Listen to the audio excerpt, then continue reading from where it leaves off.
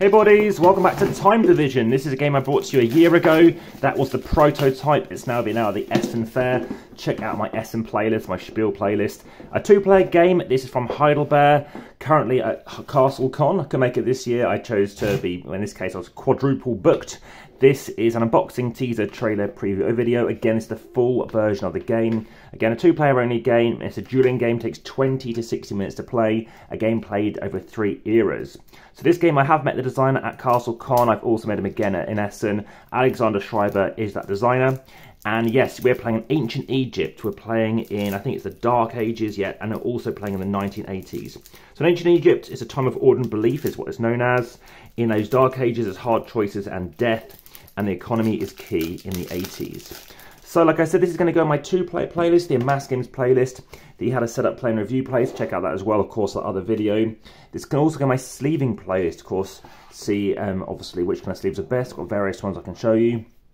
Also, check out the comments are best in YouTube. Of course, this is available elsewhere. This does get shared, but please do, of course, share as well. Like, share, and subscribe. So here is our board, very snazzy looking board here. We've got other things going on here, things we need to be punching out. So these are kind of like little deck box areas they're going to play with. Again, the prototype did not show that one.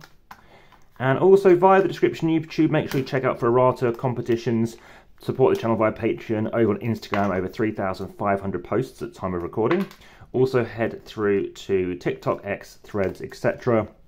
The podcast, and there's various other things to bring you to. So that can go away as well. Again, we've got little deck boxes here. So what we're going to do is play a card, either facing us or can face our opponent. When you do play a card out as well, what you will be doing is deciding whether or not you want to, if you have the highest value, choose to take the points, or you can take the bottom ability and they get the points. So how does like a 2 go out here? The opponent flips over this, then you have a higher value. Again, are you scoring it or using the ability? This is a very icon-heavy game. It's something whereby you need to get used to playing this game.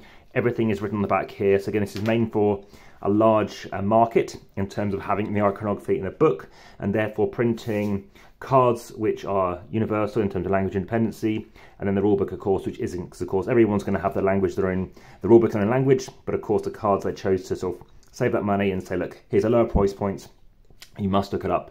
So the more you play it, again, with any game with icons, you'll pick it up, learn it, and then of course you get familiar with it. And this is a game where it is best over 3 rounds just to get used to it. I'm going to finish figuring out how this all goes together in a separate pause after this. But I have a little kind of reference sheet as well, which again I don't recall seeing before. And again, here's that rulebook too. So also check out my other videos on the channel by Heidelberg, such as Spicy, which I highly recommend. And there's various other things out there too. There might even be a Castle Con playlist as well. If there isn't, I'll maybe try and do one in the future. Thanks very much for watching. Again, I'll be bringing you another video once again for Time Division. As you can see, it's a card game and you can play it both ways. Very snazzy artwork. Thanks very much for watching, but for now, back to the table.